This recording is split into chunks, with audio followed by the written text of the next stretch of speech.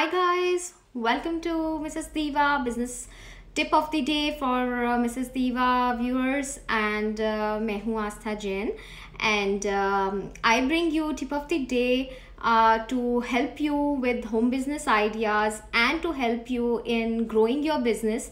So today's topic is a very common topic that I get asked most frequently. A lot of you run your own tuition centers. आपके अपने tuition centres हैं. Ladies घर से tuition पढ़ा रही हैं. कुछ आप में से ऐसी हैं जिन्होंने ट्यूशन सेंटर सेपरेटली ओपन कर रखे हैं.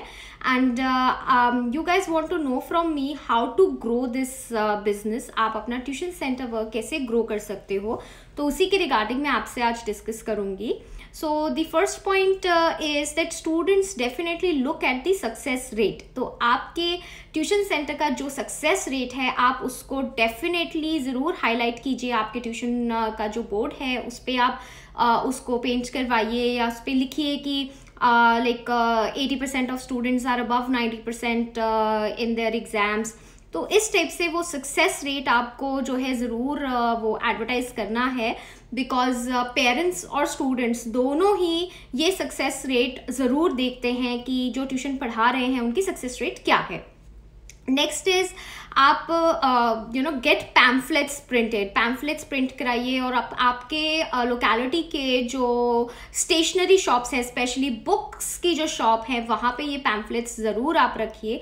आप चाहें तो उनको बोल भी सकते हैं कि आपके थ्रू जो भी कॉन्टैक्ट्स मुझे मिलेंगे, आप अगर आप फाइनेंसेस अगर आप वो कर सकें, कैलकुलेट कर सके, तो आप उनको कमीशन ऑफर कर सकते हैं, so that shopkeeper feels interested in handing out your pamphlets.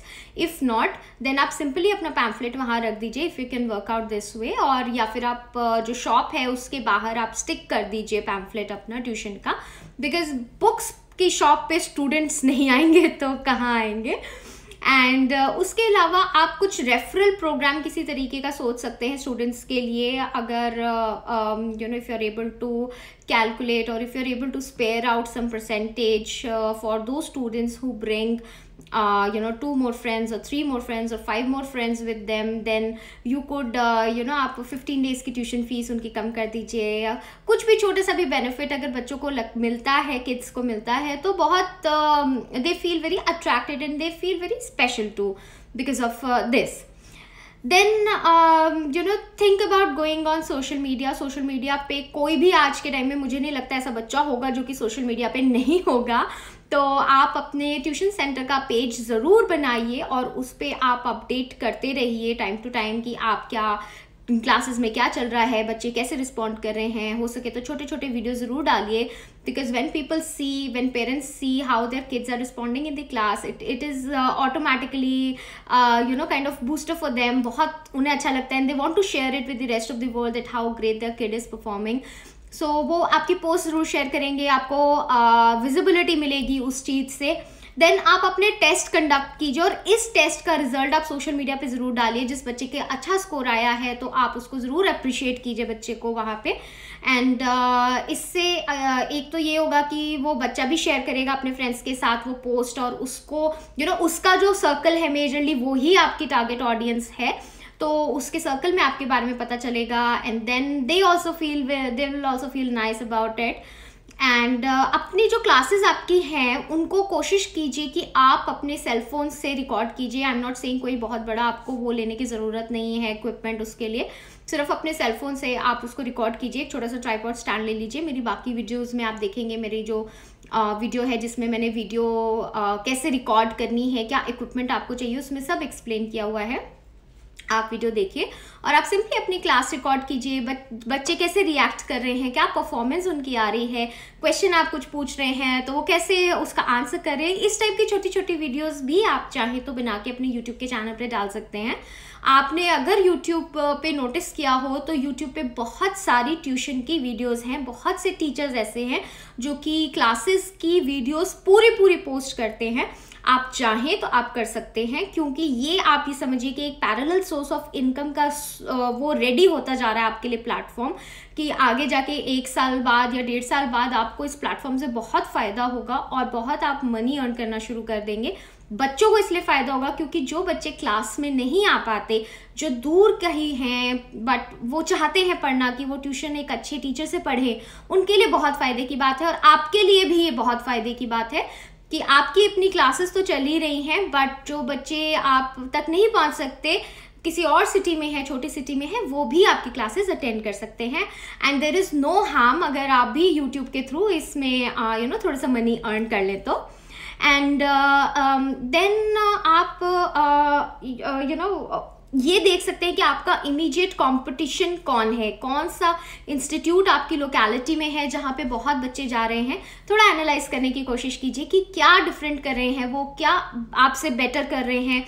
और कॉपी किसी को मत कीजिए, बट हाँ अपना कुछ आप इनोवेशन आप डाल सकते हैं। जैसे एक छोटा सा मैं आपको एग्जांपल देती हूँ, महीने में एक बार ओपन माइक आप कंडक्ट कीजिए अपने ट्यूशन सेंटर पे, पेरेंट्स को इनवाइट कीजिए और उनसे आप डिस्कस कीजिए उनके बच्चों की परफॉर्मेंस। और ऐसा भी मैं नहीं कहूँगी कि 1-to-1 पीटीएम की तरह आप करिए, जनरल आप एक डिस्कशन भी कर सकते हैं पेरेंट्स के साथ। लेट देम आस्क क्वेश्चंस, आपका ट्रस्ट बिल्ड होगा और they will start connecting with you. Parents भी आपके साथ कनेक्ट करेंगे because every parent is very concern with how their child is performing.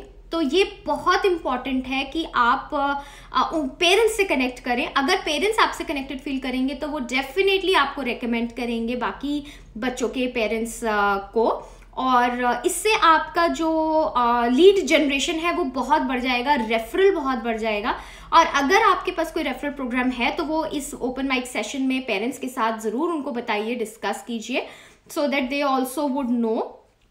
And then last thing what I would say is कि जो भी questions आप बच्चों से सॉल्व करवाते हैं उनमें उन क्वेश्चंस में कि ना आप थोड़ी सी लैंग्वेज ट्वीक करके उनको ज़रूर दीजिए।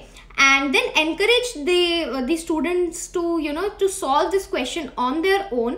आप उनको उसी टाइम पे सोल्यूशन मत प्रोवाइड कीजिए, थोड़ा सा उनको let them be inquisitive और थोड़ा सा वो रिसर्च करें अपने आप, अपने स्कूल में जाके, अपनी क्लास में जाके थोड़ा सा वो अपने क्लासमेट से डिस्कस करें कि सी मुझे ये कोचिंग सेंटर से ये क्वेश्चन मिला है बट मैं सॉल्व नहीं कर पा रहा हूँ या कर पा रही हूँ। सो इससे क्या होगा कि this will peak their interest in the studies, और वो सिर्फ उनका ही नहीं उनके फ्रेंड्स का भी। तो आप समझ रहे हैं, क्योंकि वो क्लास में जाके अपने फ्रेंड्स के साथ डिस्कस करेंगे and when they will come back to you with the solution, आपके पास एक तो वो स्टूडेंट ऐसा है जो कि बिल्कुल ही बहुत इंटरेस्टेड है आपकी क्लासेस में, प्लस उसके 5 फ्रेंड्स और जिनसे उसने वो क्वेश्चन पूछा है, they will also become interested in your coaching institute. So these are the few things that you can do. इस शॉर्ट वीडियो में मैं यही आपको बता पाऊंगी, बाकी किसी भी हेल्प की आपको ज़रूरत हो आप मुझसे डायरेक्टली कांटेक्ट कर सकते हैं। And please do subscribe to my YouTube channel. यही मेरी सबसे बड़ी हेल्प है, तभी मैं आप लोगों की इतनी हेल्प कर पाती हूँ।